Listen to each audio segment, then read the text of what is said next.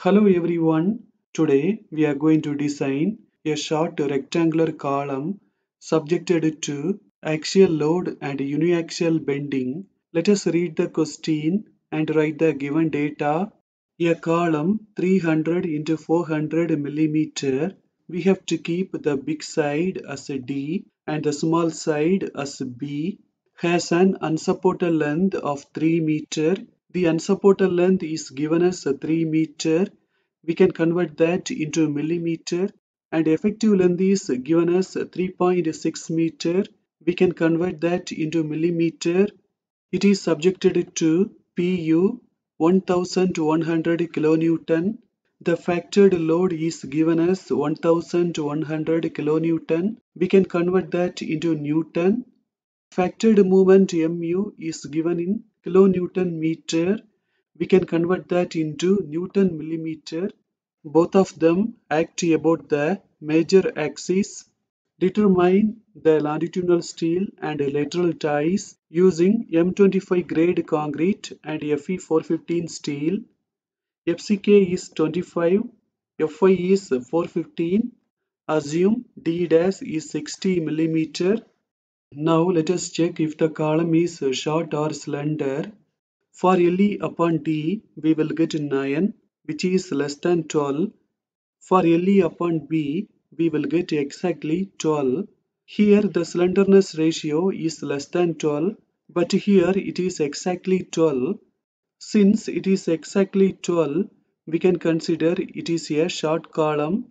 If it is more than 12, we should consider this as a slender column. Now let us check the minimum eccentricity. We can check only in the major axis because the major axis is only subjected to the load and movement.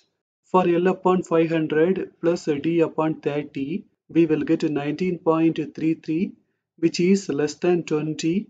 From these two, we have to select the maximum value, which is 20. For 0.05D also, we will get 20. Since both of them are same, we can neglect the eccentricity, but the moment is given in the question, so we have to check one more time. Mu upon Pu, we will get 209.09, which is more than 20. So we have to design the column as eccentrically loaded.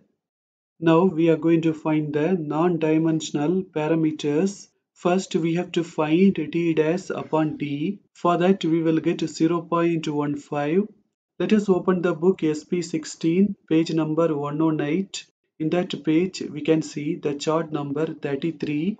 I have selected this chart because for d dash upon d it is 0.15, and I am going to distribute the reinforcement equally on two sides. From the chart, we can write these two terms. In these two terms, we can apply all of the values. In the question, it is given that the load and movement act in the major axis. Suppose they act in the minor axis. In these two formulas, 300 millimeter should be applied as D and 400 millimeter should be applied as B. For Pu upon FCK BD, we have got 0.37.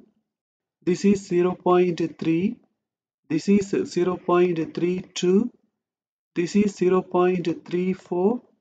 This is 0.36.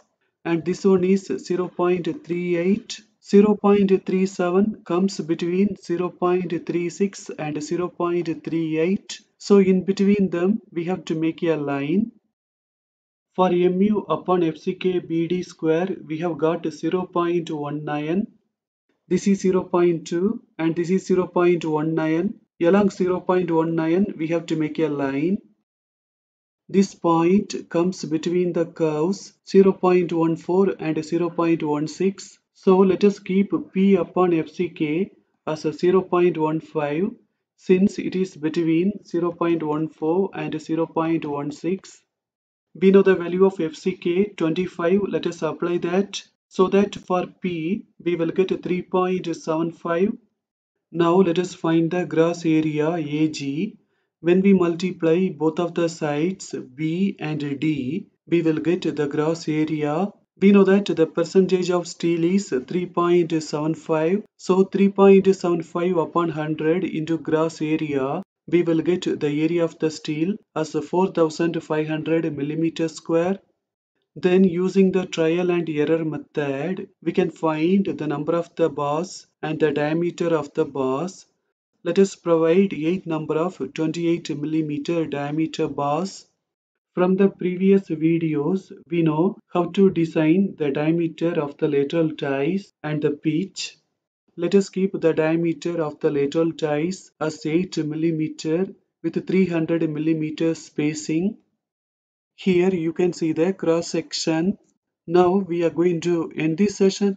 Thank you for watching this video.